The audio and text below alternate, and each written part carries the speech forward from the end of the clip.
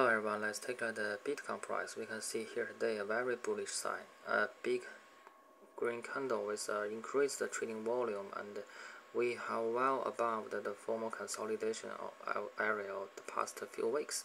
So it has formed a double bottom in short term, very likely to going higher from here to re-challenge the hanging above resistance line, which is very important as the neckline of the past 2 years.